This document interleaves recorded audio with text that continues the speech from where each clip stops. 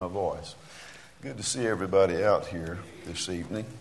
As you can see on the screen, this is sort of a continuation of the lesson we had this morning on self-control. And I thought it'd be a good time then, if I'm dealing with self-control, to deal with another aspect of that. And so I want to look at the theme, as you see on the screen, of that of gambling. And we're going to ask and answer, hopefully, the question, is gambling a sin? A lot of things, a lot of industry is built around material desire. And of course, that's one of those things which says lust of the flesh, lust of the eye, pride of life. Those three elements tug at us in ways that may not immediately be sinful in and of itself. But leads to sin, that kind of pulls us into a sinful activity. Gambling is one of those things that plays on our desire for more in an easy way. Thank you very much. You I could count on. Let me give you some rundown, just some quick facts about this, why it's a serious matter that we need to address. Gambling, it has generated more revenue than movies, spectator sports, theme parks, cruise ships, and recorded music combined. Think about that. And we are really infatuated, it seems, with a lot of those things, like sports, music, those things. But gambling, that which that we'll be discussing in this lesson this evening, has generated more revenue than all of those things combined. You're not paying for a commodity, you're paying because somebody covets and somebody wants something, and they're willing to wager something that they might win the jackpot, the prize. And so it's playing on. It's kind of like a lot of industries play on the appeal to the flesh, like we talked about this morning a little bit. Lust of the flesh, liquor industry playing on the lust of the eye and the lust of the flesh and the pride of life. We're looking at those things and we see how people get pulled into those things and then become addicted to those things. A lot of money is generated by playing on lust. Pornography, that's a huge industry that plays on the weakness of a man's lust. And yes, women too fall into that. And so it is playing, it's generating money by playing on somebody's weakness. Somebody having a weakness there, somebody's going to cash in on it. Now, I know I can count on people being weak enough to want something for nothing, and so we'll cash in on that desire because they will do it over and over again, thinking that one day my luck will be there and I will win. So gambling because of that, has generated more revenue than all the other industries combined. There are 10 million more addicts to gambling than there are alcoholics. So when we talk about the number of alcoholics is staggering, the number of gamblers is more than that. And I'm not talking about just alcoholics, but I'm talking about those who are addicted to some substance. Legal gambling is a $40 billion per year industry in the United States alone.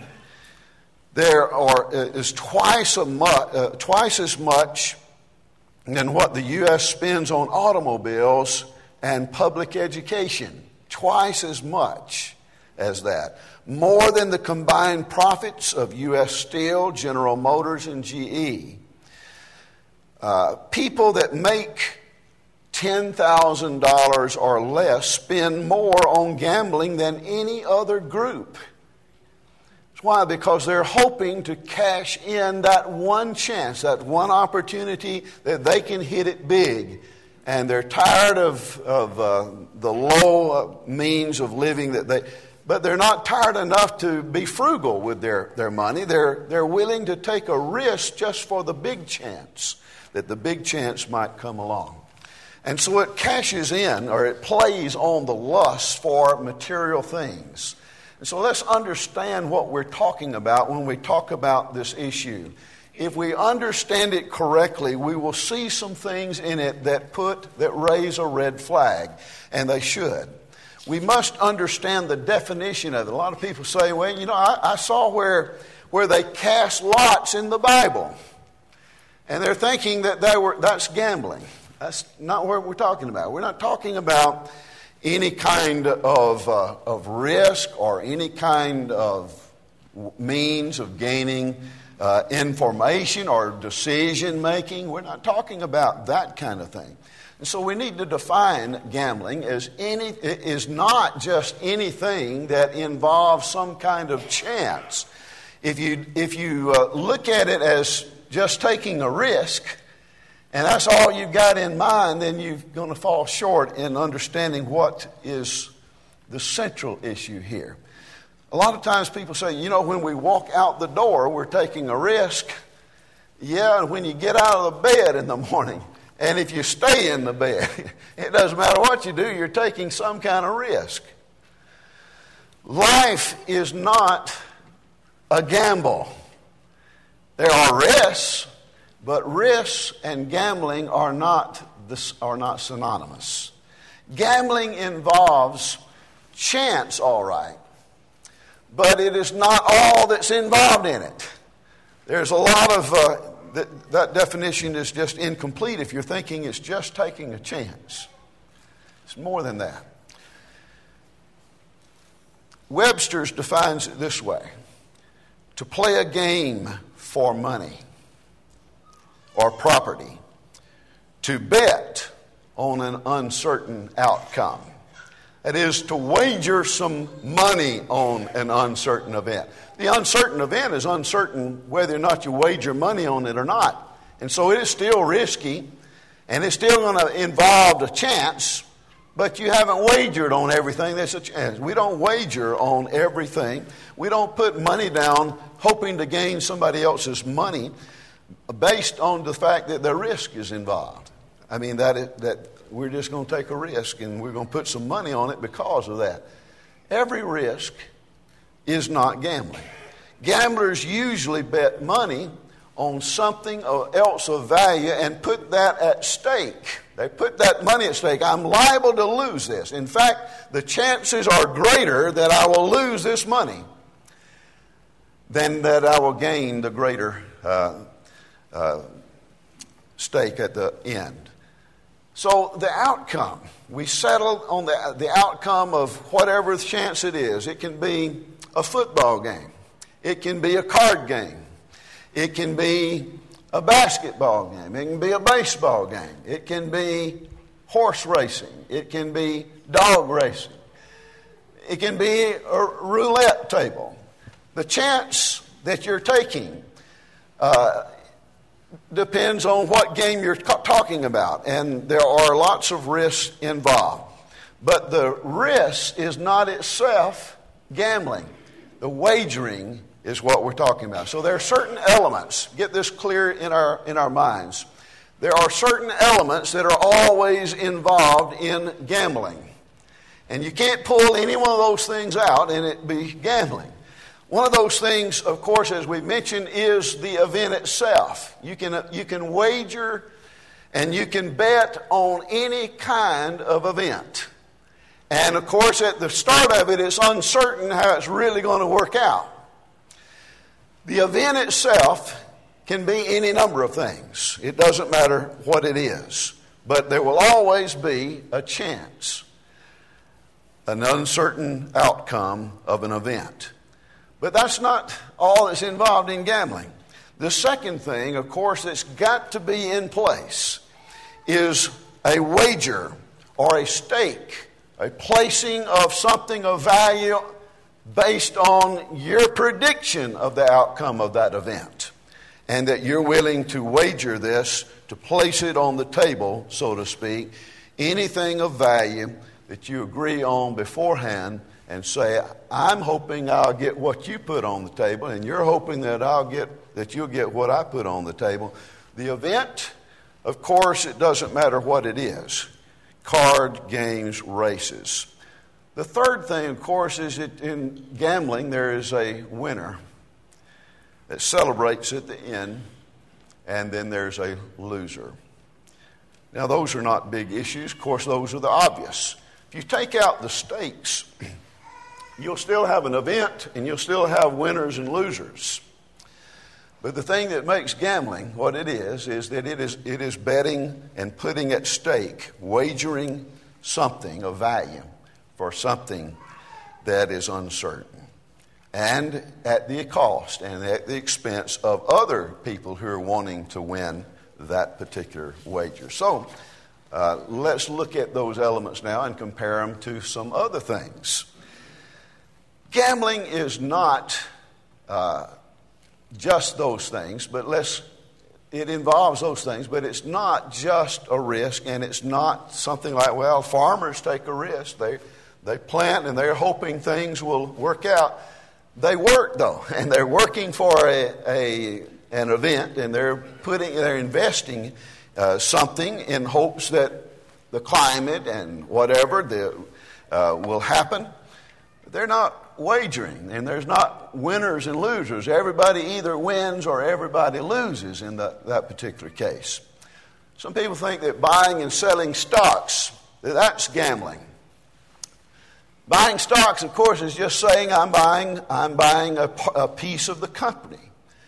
We're all hoping the company does well so that all of us benefit. All of us are going to benefit if the company does well. We're hoping that it does. Nobody is wagering anything. It is buying something. It is placing an interest in something, placing a share, taking a share of something and trying to be responsible with that share. But you're not doing that at the hopes that somebody else is going to lose. You're doing that in the hopes that everybody in this company that has a share in that is going to benefit, and we're all going to do well together by having a share in that. So buying and selling stocks might involve risk, just like farming, but you're not wagering on that, and you're not hoping that somebody loses so that you can win. Some people think that starting a business is risky business. It is, but that's normal. Everything has a risk involved in it. Starting a business is risky, but you're not wagering on it, and you're not hoping somebody loses so that you can benefit by their mistake. Some people think insurance is gambling. No, insurance is just buying protection for a time. You're buying that protection so that if something does happen, this company says, we will step in and take care of that. That's not gambling. That's not wagering, hoping that that somebody loses and somebody else wins. Door prizes. Sometimes people think that if you have a door prize, that's gambling. Now, there's a chance that you can win a door prize, but door prizes are not in and of themselves gambling.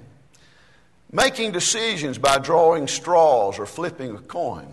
Yeah, there's a chance involved, but nobody's wagering, hoping somebody loses and somebody wins in the case that they wagered something to that end, so that good result will result in somebody else losing. So gambling involves some things that are similar to other things, but they're not identical. So what's the real issue? When we're talking about this particular issue, we're risking what is yours to gain what is another, while we're all exploiting the fact that we're being covetous.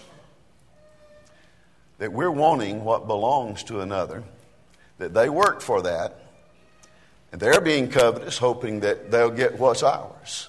Everybody is playing on the hopes that their covetousness wins for them.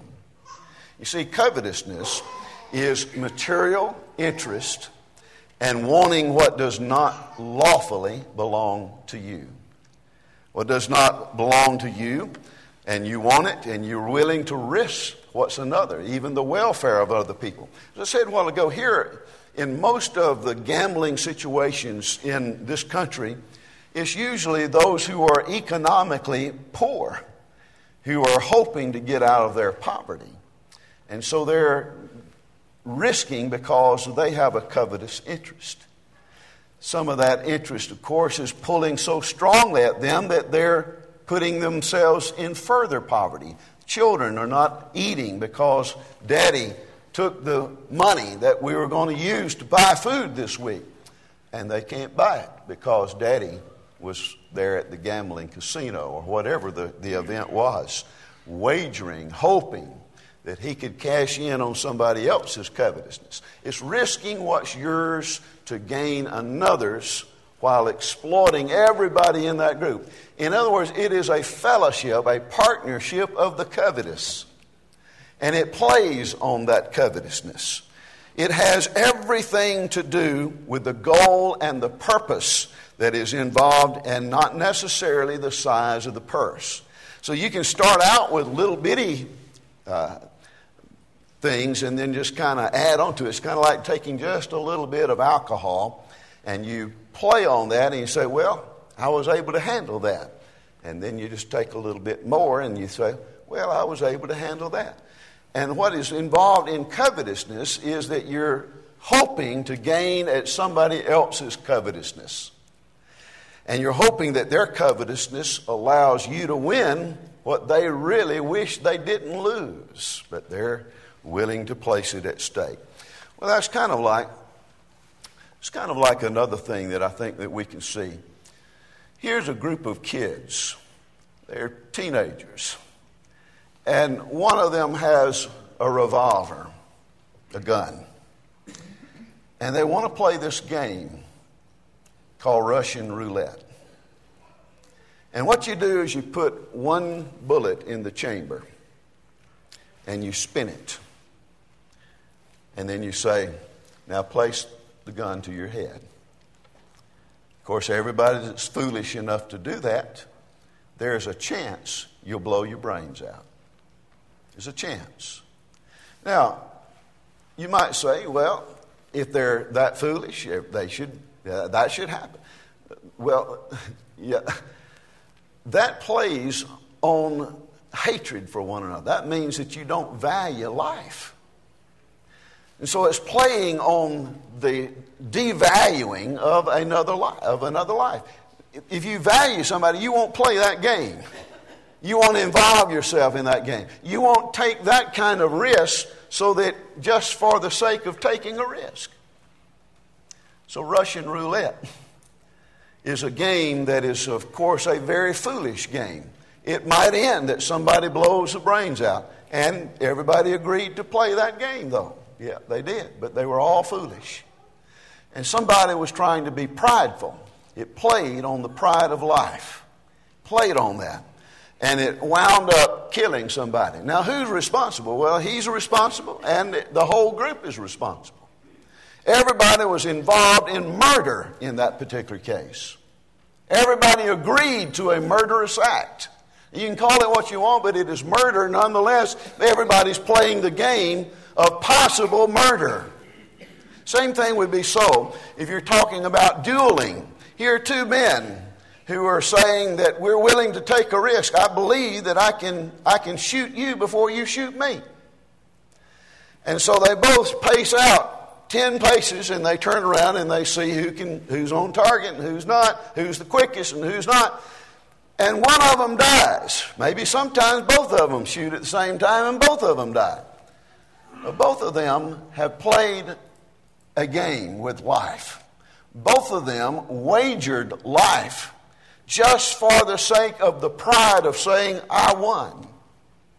Both of them took a risk with each other's life. Both of them took a risk that meant that I don't value your life and I hope I kill you.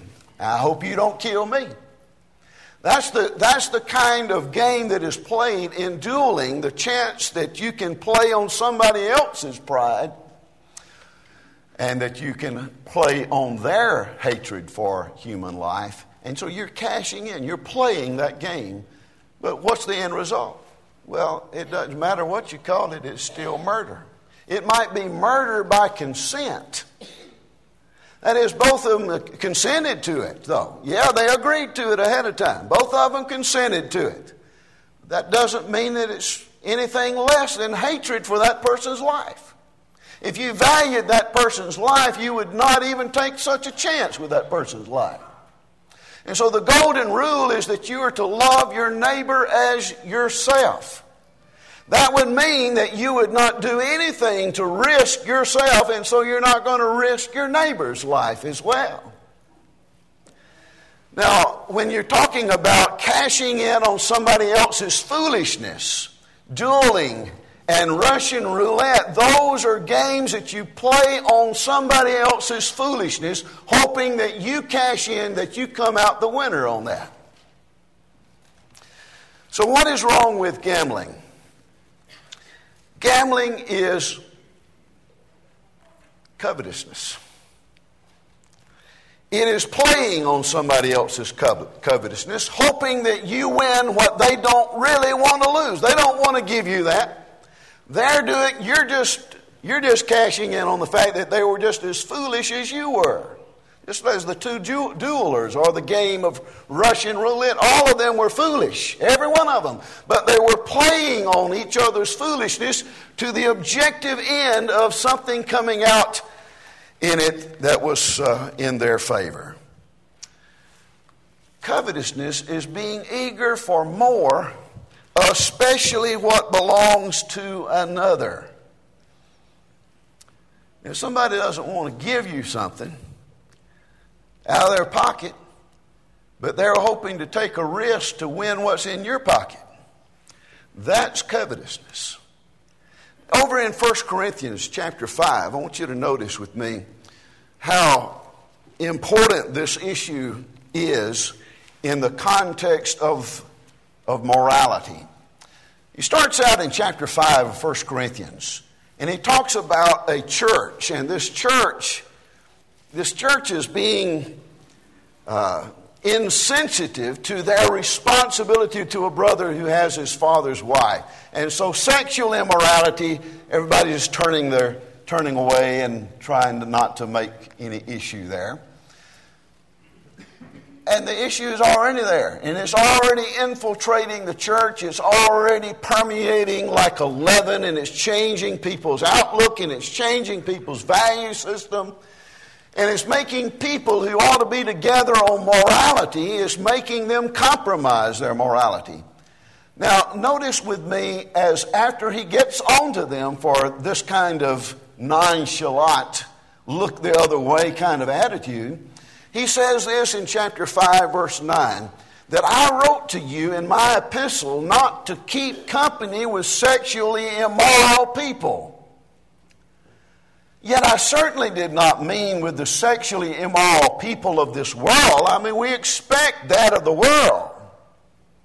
And so we can't leave the world and get out of a world where there's sexual immorality going on. But notice his next phrase.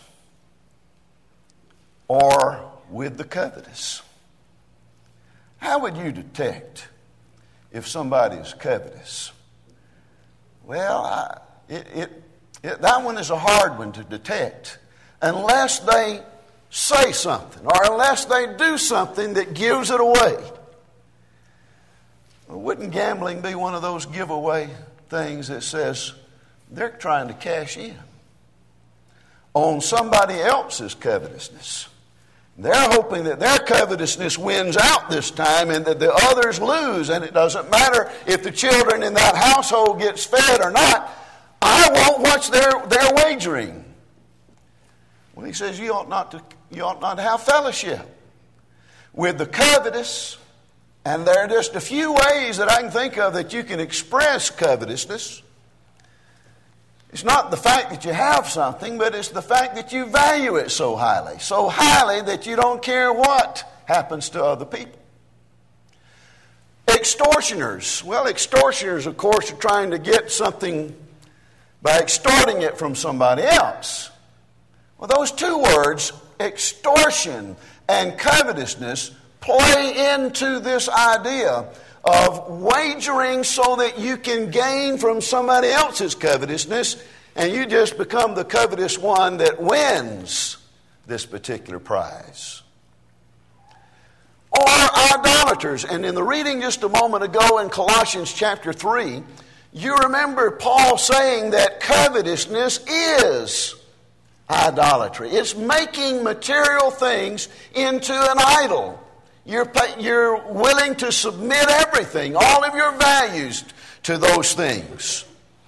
In Ephesians chapter 5, verse 5, he mentions that again.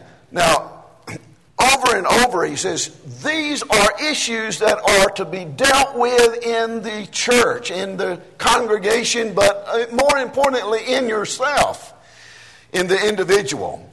In chapter 6 of 1 Corinthians, he says, do you not know that the unrighteous will not inherit the kingdom of God? Do not be deceived.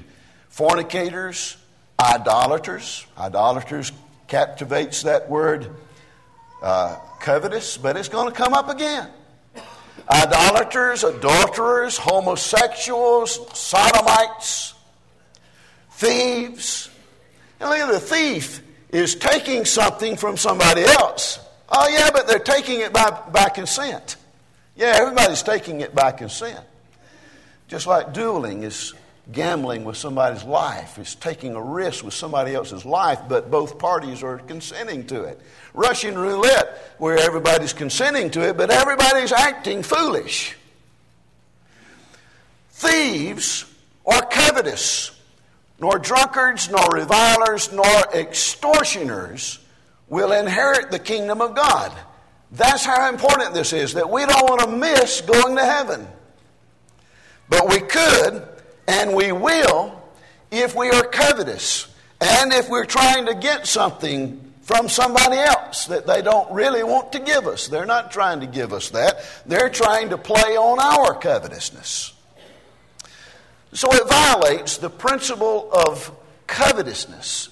It violates the principle of the golden rule in loving your neighbor as yourself, because if you love your neighbor as yourself, you do not want to take advantage of their weakness.